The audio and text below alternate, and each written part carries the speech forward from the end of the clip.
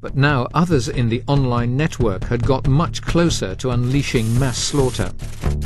Mirsad Bektasevic was just 18 years old. His dream was to open and run his own Al-Qaeda franchise.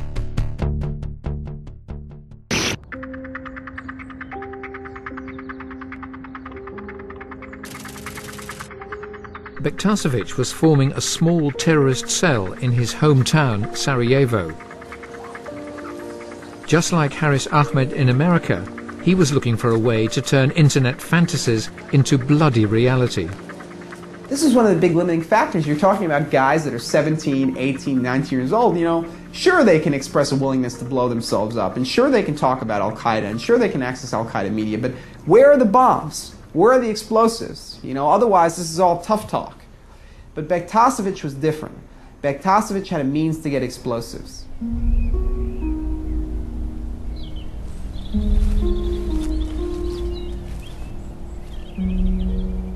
One of the things that makes the Sarajevo cell different from most of the other Al-Qaeda-related cells is that it didn't have to rely on homemade explosives. And that was because all around here, in the woods and the mountains, there were plenty of ready-made explosives that had been left over as a result of the war. Try to see if we can have more money, because I have, dear brother, praise to God, found some really good things, These good things were guns and explosives sold to him by a man who worked in this halal chicken restaurant. Bektasevic was almost ready to act.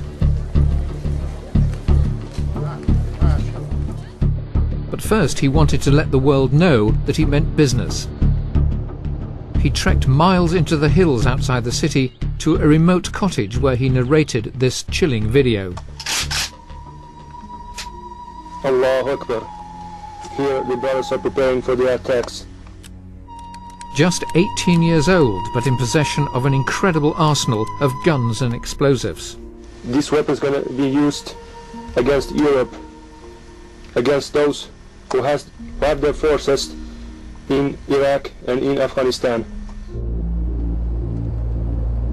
But unknown to Bektasevic, the police were onto him, and just a few days after he recorded this video, they made their move.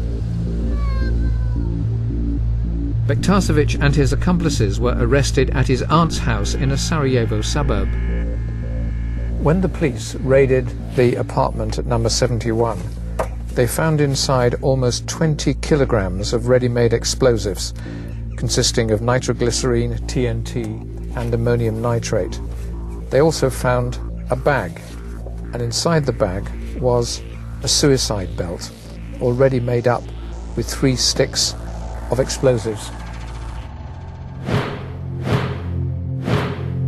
Bektasevic was one man within a larger network. And you start looking at Bektasevic and suddenly you realize how big this network is.